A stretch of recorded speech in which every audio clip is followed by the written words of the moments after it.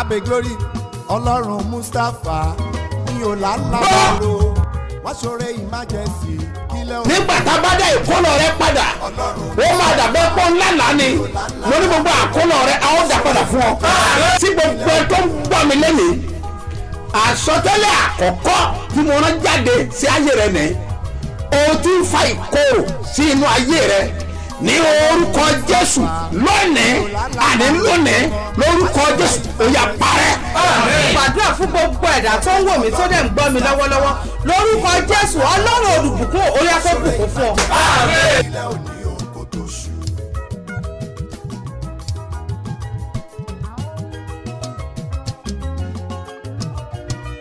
jẹ́ kí Ọlọ́run àlàáfíà May the peace of Almighty Father yóò wà pẹ̀lú gbogbo ènìyàn be tó with gbọ́ ohùn mi. everyone that is hearing me. ẹ gbọ́ ìkéde Hear this mo announcement. sọ àsọtẹ́lẹ̀ I prophesy. bọ́ ọ bá gbàgbọ́ If you believe, ní orúkọ Jésù the name of ayé rẹ̀ á Jesus, dìde. your life will be lifted. tádé ọdún Who ọgàn is that person that delayed tọ́lá you? òní lọ That say you don't have a well. máa rúdì nájà láfàánúgà ló àmàjẹ́ ní ìfirú kàlábà lórúkọ Olúwa In the name of our Lord, tí ó dá ọ that tí ó created sì you dá ayé and that created àti ọ̀run earth and ó máa heaven gbé ọ is ṣẹ́gun ọ̀tá going to make you have victory over ògo enemy. Ọlọ́run alààyè Glory of living God yóò sọ̀kalẹ̀ sáyé is going rẹ to descend into mo your wá life. pe Ọlọ́run I àánú now call the Lord of tó mercy dá ọjọ́ àánú that created mo the Lord pe of Ọlọ́run mercy. àánú I call the Lord tó of dá mercy ọjọ́ àánú that created the mo Lord pe of Ọlọ́run mercy. àánú I call the Lord tó of dá mercy ọjọ́ àánú that created the ó Lord of máa mercy. ṣílẹ̀kùn He's àánú going to fún ọ open the door of tí mercy n bá for you. pè tó dáhùn If I call him and ó answer máa dá ọ me, lóhùn definitely he's going to wà á answer dẹ̀ ṣe bí you ọba and reign as a king. Jésù Olúwa In wa Jesus' name. Amen. orúkọ mi ò yí padà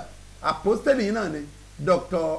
smo Mustapha JP baba ṣe bí ọba láti ìjọ Cedar Golden Church Land of Reality tí olùjọ á wà ní Gbáremú Ìdíòbí airport area ní ìlú Ìbàdàn. agbára tí mo nílò tí màá fi borí ọ̀tá mi kìdá ìṣẹ́gun tí mo nílò. ẹ gbọ́ àṣẹ tí mo rán jáde. Hear this authority that I send out. gbogbo ènìyàn tó bá gbọ́ tó bá gbàgbọ́ Everyone that hear and you believe, lẹ̀kùn ojú rere àti àánú door of favor and mercy ó máa ṣí fún ọ. we open for you. ẹ gbọ́ mi Hear me dáadáa very well. àṣẹ ni mo fi ń sọ̀rọ̀. I speak with authority. mo wọnú májẹ̀mú ìpè tá a I fi go pè mí. into the covenant of my calling. mo múlẹ̀ pẹ̀lú bàbá mi I tí ń bẹ have ní a ọ̀run. covenant with my Father in heaven. ẹ gbọ́ mi kó o bá gbàgbọ́ If you believe, wọ́n ni mò ń bá you are the sọ̀rọ̀. one I'm communicating to. lẹ̀kùn ojú rere Door of favor ó ṣí fún ọ open for pátápátá you lórúkọ Jésù finally in Jesus' wà á dẹ̀ ṣe bí name. ọba. And you reign as a king. Jésù Olúwa wa. In Jesus' name, amen. ó jẹ́ mọ̀ pé títí di ìsinsìnyí Do you know that till now, òye ojú rere kò tí ì yé ẹlòmíì. understanding of favor doesn't clear to some sọ́ọ́rí people? tí bàbá rẹ bá yàn ọ́ fẹ́ You see, if your father chose you as a beloved one, tó bá ṣe ojú rere fún ojú àwọn tó kù lọ if you have favor over you more than others, àwọn tó kù gbọ́dọ̀ máa jowú rẹ. those that remain will be Torí pé envious of ojú rere. you because of favor. ọ̀run sílẹ̀kùn ẹ̀fọ́. Heaven open it for you. sọ́ọ́rí tí ọba wà lọ́fíìsì kan You see, if you are in a certain office, tí ọ̀gá rẹ bá fún ọ ní ojú rere ju àwọn tó kù lọ and if your boss set favor on you wọ́n á more rí than pé wọ́n máa others, jowú rẹ. you will see they will be envy of you. wọ́n máa sọ̀rọ̀ They ẹlẹ́yìn. will be communicating about you Wọ́n as your máa kórìíra as your rẹ. absence they wait bọ́ ọ you. bá ń ta ọjà lọ́jà If you are selling goods at market, tí àwọn tẹ́ ẹjọ́ ń tà pọ̀ ń bẹ. and those of you that you having their àmọ́ same tí kinds of Ọlọ́run bá commodity fún markets, ìwọ ní ojú rere ju àwọn tó kù but lọ. if God gives you favor more than others, àdàbùtàyà ó oh jẹ́ my pé God, pé do you know that? gbogbo ènìyàn ni ó kórìíra rẹ̀. Others wait you, wọn ò dẹ̀- kò sí ní tẹ́lẹ̀ ṣe fún ọ. and there is nothing they can do for torí you pé Ọlọ́run ló fún ọ. because God was the one that gave sọ́rí it to you. nínú Bíbélì You see in the scripture, àwọn tí Ọlọ́run fún ní ojú rere those that the Lord gave àwọn ní favor, máa ń tayọ. they are the one that do tó triumph. dàdú jẹ́ pé lónìí Because yìí of this today, àdúrà ojú rere àti we are àánú going to pray on la máa favor gbà. and mercy. ní nínú ìpàdé ètò nínà Even in today's program, àṣẹ ojú rere la gbọ́dọ̀ béèrè we fún. must request for authority of favor. and that's why pé mo sọ pé omi tá a ti ń gbàdúrà That's sílẹ̀ the reason the water I've been praying táwọn into. èèyàn bá ti ń dé If people come, ẹ máa fún wọn lọ́fẹ̀ẹ́ just give it to them for ẹ free. máa fún wọn Give lọ́fẹ̀ẹ́ it to them for free. ẹ máa fún wọn Give it to lọ́fẹ̀ẹ́ them for free. torí àwọn tó bá gbàgbọ́ tó Because bá for gba those that wòlíì ní believe, wòlíì those that believe in àwọn náà prophets, ló máa jèrè they are the wòlíì one that do reap the sọ prophets. bọ́ ọ bá ṣe mú wòlíì náà You lọ́ọ́ sí see, bá the way you choose prophets, that's bọ́ how ọ you're bá going ṣe to gain mọ́lọ́ from náà him. lọ́ọ́ sí bá The way you handle God, that's how sọ you're ọmọ going to pé gain from him. spẹ́ẹ̀lì God You see the span of God, God ni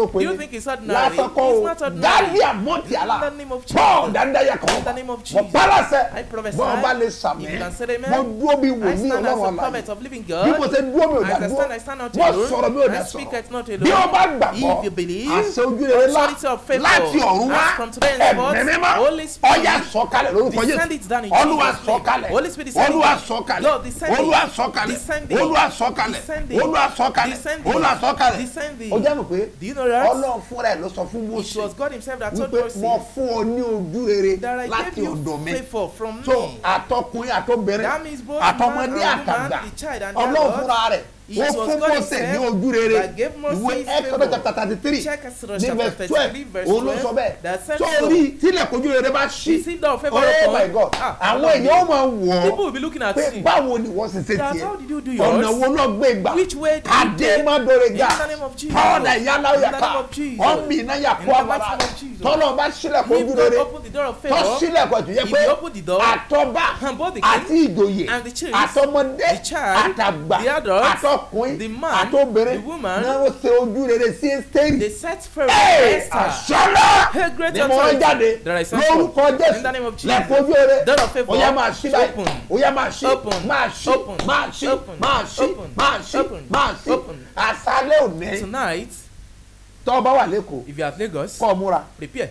rí i pé ọ wà ń bẹ̀ Make sure you are sọ́ọ́rì present. àdúrà ló ń gbà You see prayer answer. agbára òkè gbà It's not power that ìpàdé agbára ṣe bí ọba tí ò Power ní to reign as a king kọ́ program ọba ti today. dé omi yẹn ti wà ń bẹ̀ If you come, the water kí is wọ́n kàn there. gba tiẹ̀ ni Just have yours. sọ́ọ́rì tó bá wà lórí afẹ́fẹ́ See if you're on the kọ́ ọ air. darapọ̀ Join ní us orí this afẹ́fẹ́ week on air. kọ́ ọba dẹ̀ ń gbọ́ mi báyìí And if you are hearing me tó now, ń gbọ́ mi if you lọ́wọ́lọ́wọ́ are hearing me now, tí n bá ti fẹ́ yá àpẹẹrẹ ìgbàgbọ́ sí mímọ́ when I want to sanctify tí the ọwọ́ ọ̀tún prophet, ẹ̀ gbé omi sókè use your right hand to lift ẹ up the ọba water. fi omi ẹ ṣe ìbùn You ara are rẹ going to use àbí that kọ́ water to ọ̀dà sanctify sómi ìwẹ̀rẹ̀ yourself, or láàárọ̀ you add kan it tó to the water jáde you want to use for tó bread. ọba ti jáde When you ọkọ̀ want fi to ṣe go out, ìbùn wọn ni just use this to mo fẹ́ sanctify. rán You àṣejù sprinkle it in jáde your room. I mo want dúró bí wòlé you are son of bọ́ọ̀ bá God. gbàgbọ́ If you believe, lọ́kọ̀ bàbá in the name of Holy Spirit, àti tí ọmọ Father, Son, àti tí and ẹ̀mí Holy wá Spirit, lọ́dọ̀ ọkùnrin from man, lọ́dọ̀ obìnrin from women, lọ́dọ̀ ọmọdé from a child, lọ́dọ̀ from àgbà adults, lọ́dọ̀ ọkọ rẹ from men, lọ́dọ̀ ìyàwó rẹ from women, from your lọ́dọ̀ wife, ọmọ rẹ from your child, lọ́dọ̀ ọ̀gá from rẹ your husband, from lọ́dọ̀ your boss, ìjọba from government. wàá yóò dúró lé gbà.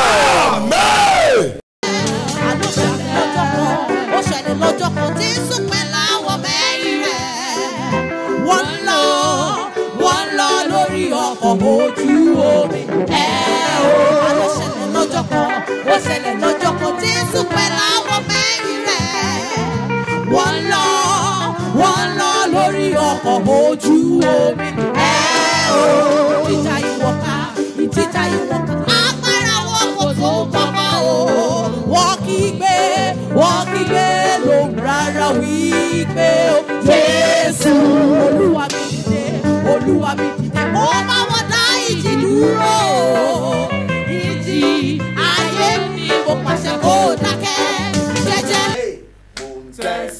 tẹ̀síwájú lọ́nà mo ń gòkè sí lójoojúmọ́ mo ń gbàdúrà bí mo ti ń lọ Olúwa jọ̀ọ́ gbé mi sókè.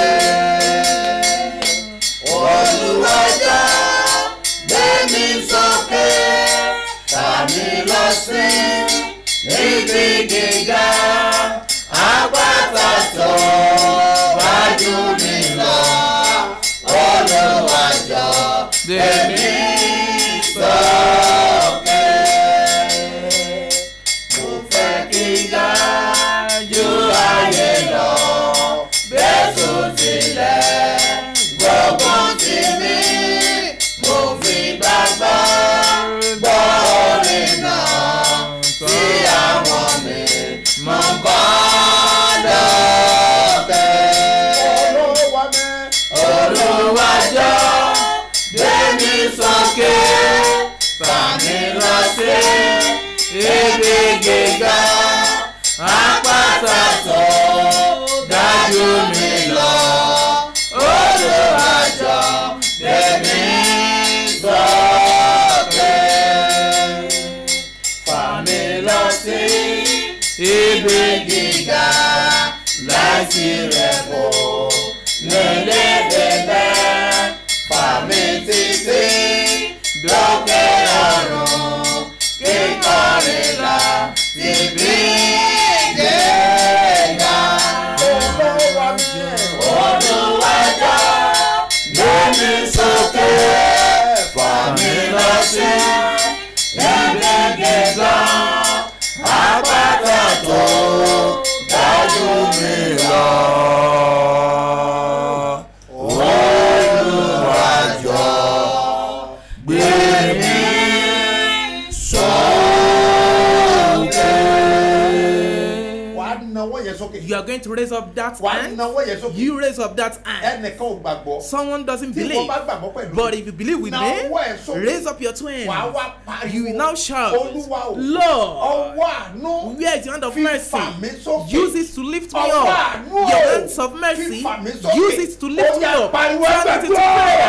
orúkọ Jésù orúkọ Jésù orúkọ Jésù ẹ̀ẹ́dìmọ̀ olúwo ọwọ́ àánú ìpàdé sókè fà fàmí sókè ọwọ́ àánú fàmí sókè ọwọ́ àánú bí fàmí sókè ọwọ́ àánú bí fàmí sókè ọwọ́ àánú bí fàmí sókè ọwọ́ àánú bí fàmí sókè ọwọ́ àánú bí fàmí sókè ọwọ́ àánú bí fàmí sókè ọwọ́ àánú bí fàmí sókè ọwọ́ àánú bí fàmí sókè ọwọ́ àánú fàmí sókè ọwọ́ àánú fàmí sókè ọwọ́ àánú. Do you know that? Yes, one of disciples of Jesus Christ is not one. They are not three. They are not five. They are very numerous. But favor chose out 12 out of them. Out of those 12, favor also found 3. Out of that 3, favor still found 1. Raise up your hand like this.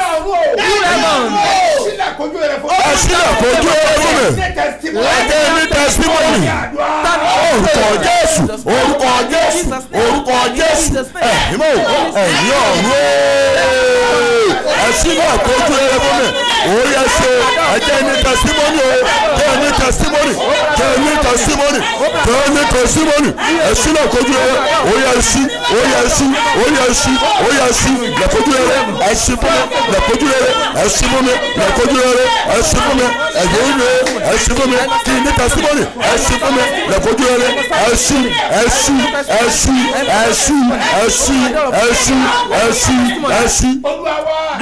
Jesus name, my Lord. Sílẹ̀kùn ayọ̀ náà alágbára.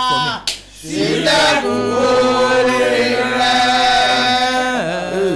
Sílẹ̀kùn ayọ̀ náà alágbára.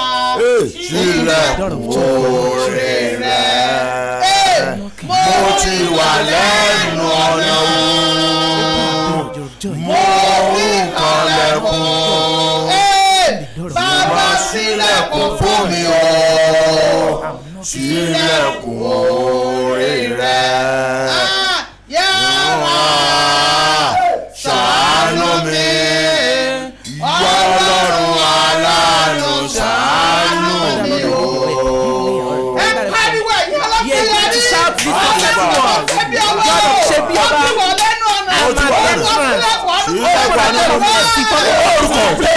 Orúkọ Jésù ọ̀yá ìṣẹ́jọ́bọ̀ mo ti wà lẹ́nu ọ̀nà ilẹ̀kùn àánú òye ẹ̀sílẹ̀kùn ẹ̀yìn áńgẹ́lì ẹ̀sílẹ̀kùn ọlú ẹ̀lẹ̀kùn àánú àtọ́jú rere ẹ̀yìn áńgẹ́lì òye ẹ̀sí lẹ̀kùn àánú àtọ́jú rere ẹ̀sí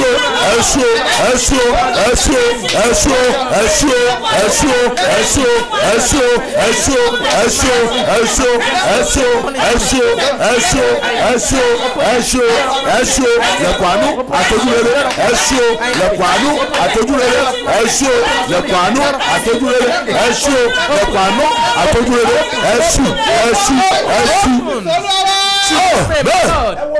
Look here. You don't just make it. I keep saying it. You see this prayer that I want to lay? I want you to pray it with me. You're on Facebook. Please share this program. You're going to shout.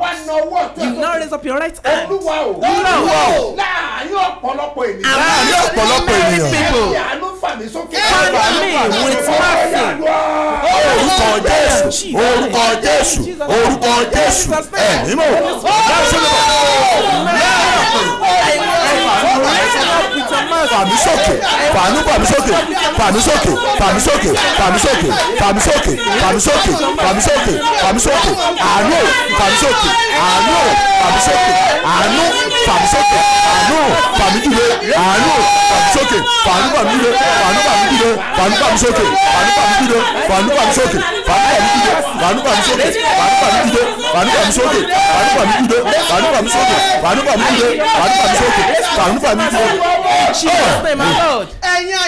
You beloved, your brother speak out very well. You are going to shout very well. You are going to say, I'm the next to testify today.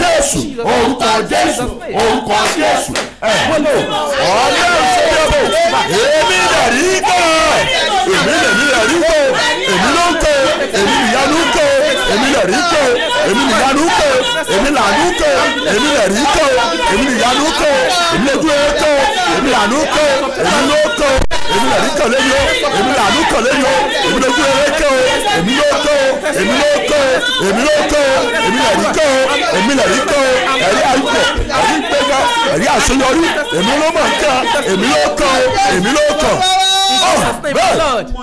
Lord, I say, what are the songs testimony? My testimony is now. My testimony is now.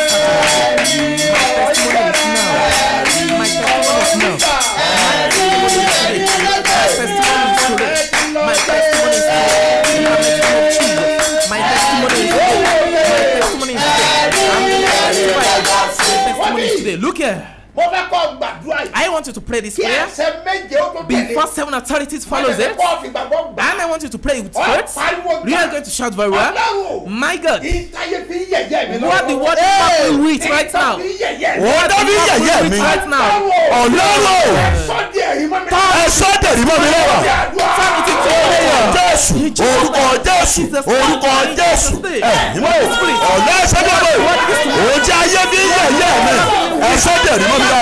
orúkọ táyé bí yẹ̀yẹ́ mi orúkọ tó ń pè mí bí yẹ̀yẹ́ mi ẹ̀sọ́ di ẹ̀rí ẹ̀sọ́ di ẹ̀rí ẹ̀sọ́ di ẹ̀rí ẹ̀sọ́ di ẹ̀rí ẹ̀sọ́ di ẹ̀rí o ẹ̀sọ́ di ẹ̀rí ẹ̀sọ́ di ẹ̀rí mọ́mílá ẹ̀sọ́ di ẹ̀rí mọ́mílá òun táyé bí yẹ̀yẹ́ mi òun ẹ̀sọ́ di ẹ̀rí mọ́mílá ẹ̀sọ́ di ẹ̀rí mọ́mílá ẹ̀sọ́ di ẹ̀rí mọ́mílá ẹ̀sọ́ di ẹ̀rí mọ́mílá ẹ̀sọ́ di ẹ̀rí mọ́mílá ẹ̀sọ́ di ẹ̀rí mọ́mílá ẹ̀sọ́ di ẹ̀rí mọ́mílá ẹ̀sọ́ di ẹ̀rí mọ́mílá ẹ̀sọ́ di ẹ̀rí mọ́mílá ẹ̀sọ́ di ẹ̀rí mọ́mílá ẹ̀sọ́ di ẹ̀rí mọ́mílá ẹ̀sọ́ dẹ̀ mọ́ mi lára ẹ̀sọ́ dẹ̀ mọ́ mi lára ẹ̀sọ́ dẹ̀ mọ́ mi lára ẹ̀sọ́ dẹ̀ mọ́ mi lára ẹ̀sọ́ dẹ̀ mọ́ mi lára ẹ̀sọ́ dẹ̀ mọ́ mi lára. That's our prayer. In Jesus' name, my Lord. Gbogbo ẹ̀yin tẹ́ ẹ ti yẹ̀yẹ́ mi rí. Yes. Olúwa ti sọ̀rọ̀ mi yàyọ̀ o ẹni ó celebrate mi. Ó gbàdúrà fún ẹ̀dá tó I pray for that person that believe and that wherever you may watch me, in the name of Jesus, what the word used to mock with, what they mock you, if you believe and you can jump up 7 times and with 7 amen, in the name of Jesus, they will celebrate today. Amen. Amen. Amen. Amen. Amen. Jésù. Mo ti dé Olúwa. Sọ fún Jésù kí Jésù sọ fún ẹ̀mí mímọ́. Mo ti dé Olúwa. Sọ fún Jésù kí Jésù sọ fún ẹ̀mí mímọ́. Ipò tí mo wà yìí ò tẹ́ mi lọ́rùn ni mo ṣe wá. Ipò tí mo wà yìí ò tẹ́ mi lọ́rùn ni mo ṣe bẹ̀bẹ̀.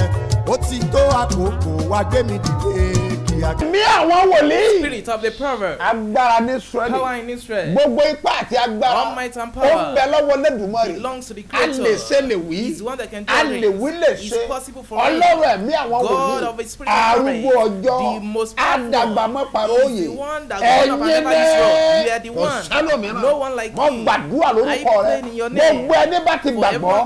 Lẹ̀kùn ojú rere àti àánú. Ó ṣí fún wọn lórúkọ Jésù. Wà á dẹ̀ ṣe bí ọba.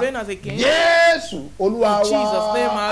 Àmín. Lórúkọ Jésù ó ra àánú gbà. In Jesus' name you obtain mercy. Ọlọ́run á bẹ ayé rẹ̀. God will visit your life. Ògo rẹ̀ á jáde. Your glory will manifest. Ìràwọ̀ rẹ̀ máa tàn. And your star will shine. Ó dẹ̀ ṣe bí ọba. You will reign as a king. Bẹ́ẹ̀ ni yóò rí. So shall it be. Jésù Olúwa wa. In Jesus' name our Lord. Amen. Ẹ má gbàgbé o. Don't forget. Ẹ má gbàgbé. Don't forget. Program lọ lọ́wọ́lọ́wọ́. Program continue. Ní ìlú Èkó. In Lagos City. Bẹ́ẹ̀ sì ni. And also. Ó wà lọ́wọ́lọ́wọ́. We also have program. Ní ìlú Ìbàdàn. Ìpàdé agbára láti ṣe bí ọba.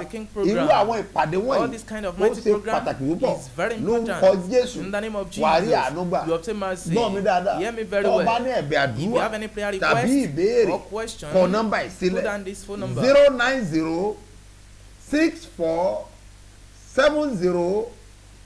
09064701734. Èkejì 080808888. Lórúkọ Jésù wà rí àánú gbà. In Jesus' name you obtain mercy. Ọlọ́run á bẹ ayé rẹ. God will visit your life. Ògo àtọ̀run wá. Your glory from Ó heaven máa jẹ́ tirẹ̀. will be yours in Gbogbo Jesus' name. alágbára. All powerful Tọ́ba ones wá dìde. that are now arise. Tó fẹ́ yọ ọ́ That lẹ́nu. want to torment your Ọlọ́run á life. kọjú ìjà sí Heaven wọn. will wage war against Gbogbo òní them. borí ẹ̀. Battle will not Ó sì welcome máa you. lékè sá. And you be at the Tọ́lọ̀ throne. bá fi sí If ọlọ́kàn. God lays on your heart Láti ṣe to ohunkóhun do anything fún iṣẹ́ for ìránṣẹ́ this yìí. ministry, Kọ nọ́mbà put down this ìsílẹ̀. account number.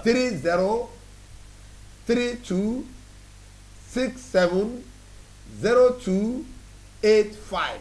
Mustapha Solomon Moses ló bá gbé jáde ní first bank gbogbo èyí tẹ́ ti sọ rẹ má For jẹ̀mú those that are paid, that èyí are tẹ́ coming ń out gbé of iṣẹ́ ìránṣẹ́ for sókè those that lift up èyí this tẹ́ ń san ministry, ìdámẹ́wàá for yín those paying èyí tithe, tẹ́ ń san ọrẹ for yín those paying mo offering, gbàdúrà I pray lórúkọ Jésù in the name of orísun Jesus, ìbùkún rẹ that source of kò your ní blessing gbẹ will láéláé never dry. iṣẹ́ rẹ á dìde Your work will be ayé lifted. rẹ á dìde Your life will ẹ̀yin be tẹ́ lifted. kọ́mìtì For ara those yín of you that commit tẹ́ to sọ yourself, sídìí that yín you sow seed, àpórí in the àdàyà mighty name of Jesus, ìtọ́ fi sọrí gan what you used Ọlọ́run to wá eat, dá ọ lóhùn God will answer wà á you, dẹ̀ ṣe bí and ọba reign as a ẹ̀yin king. tẹ́ ń wojú For máa those pọ́ looking mọ́ for the fruit of the womb, ẹ sọ sídìí yes, yín sow seed. ẹ ṣe bẹ́ẹ̀ Just do it. lórúkọ Olúwa tó In the dá name of the Lord that yàtọ̀ created heaven and ògo earth, rẹ̀ á jáde your glory manifests. Ọlọ́run á bẹ ayé rẹ̀ God wò will visit your wà á life, dẹ̀ ṣe bí and ọba reign as a king. ẹ̀yin ọlọ́jọ́ bí For òní birthday èyí celebrants, tẹ́ ẹ ṣe wedding you celebrate your wedding anniversary anniversary. mo gbàdúrà fún yín I pray o for lórúkọ you. Jésù In the name of ayé rẹ̀ kó Jesus, fọ your life will be ayé rẹ̀ kó lifted. Your dìde life will be lifted. gbogbo ayé ò ní borí Battle ẹ̀ of God will not yóò overcome mọ you. lékè You sá will triumph. gbogbo Jesus' ẹ̀tọ́ name. rẹ̀ All your a ó rights, gbà fún ọ God will give it happy to you. birthday Happy and birthday happy wedding and happy wedding anniversary anniversary. lórúkọ In the Jésù name of ó Jesus, rí àánú gbà you obtain mo mercy. gbé ọwọ́ mi I sókè lift up my mo hand. yà pé I àbẹ́ẹ̀ sí sanctify that symbol ma of faith. àṣẹ ìṣọ́lá Authority tábọ́rẹ̀ of Israel and his ọ̀yà power, mímọ́ she sanctified gbà the tún bẹ́ẹ̀ náà jẹ́ Jésù power in the blood of ọ̀yà kó wọnú Jesus. ẹ̀ She gets ọ̀yà into gbàgbára it. Receive power. gbàgbára Receive power. gbàgbára Receive power. gbàgbára Receive power. gbàgbára Receive power. gbàgbára Receive power. gbàgbára Receive power. wọ́n lọ gbàgbára Power. màrú adaya kó débẹ̀ sẹ́ni arabu bẹ́ẹ̀rì adaya kulibi huda lórúkọ Jésù In the name of Jesus, àṣẹ ojú rere authority of ọwọ́nú omi yẹn get into the tó water. ọba fi wẹ̀ If you use abọ́ it fi ṣe ìbù wọn or use it sára or ara àbí sprinkle it sọ́ọ̀bù ẹ̀ onto your body, onto lórúkọ your Jésù wàá yọ owó You will see the hand Ọlọ́run of God. àánú àfọ̀hún láyé Mercy will speak for ìtẹ̀lá your yí life. padà Your story will wàá dẹ̀ change. ṣe bí I ọba reign as a king. Jésù In Olúwa Jesus' wa name, our Lord. Amen. kọjú sí ẹnìkan Face someone, fi dá lójú pé assure the person èmi gangan lẹ́ẹ̀rí náà.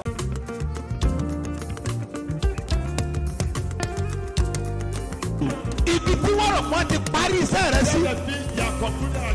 ní òní agbára Ísírẹ́lì kò gbé ọ jáde kúrò. Jésù.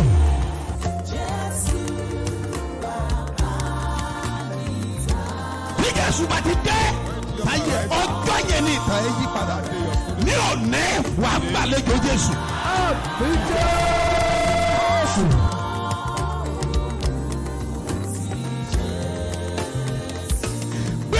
Sókè. Àní ogun tí ń fi àkókò rẹ ṣòfò. Jésù tí olóore fi gbàgbé ẹ̀. Ogun yẹn ṣá. Jésù.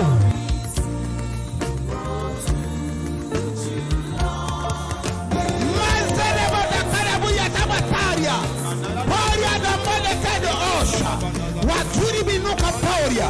Kọ́ba lanta bó sẹ́ríà gbogbo ogun tí fi àkókò rẹ̀ ṣòfò lórúkọ Jésù ogun yẹn wọlé. Jésù. Ogun tó jà bàbá ẹ̀ Jésù. Ogun tó jà ìyá ẹ̀ Jésù. Wọ́n dẹ̀ fàkókò wọn ṣòfò Jésù. Wọ́n dẹ̀ tún fara hàn ní ayé rẹ̀ Jésù. Èmi dúró bí ìwòlíì Ọlọ́run àlàyé. Mo sọ̀rọ̀ bí ọ̀kan náà àwọn àpòstélì tí a fi iṣẹ́ ìran lórúkọ Jésù. Wọ́n pa á ní àṣẹ. Ogun yẹn kó gbilẹ̀ dànù. Jésù.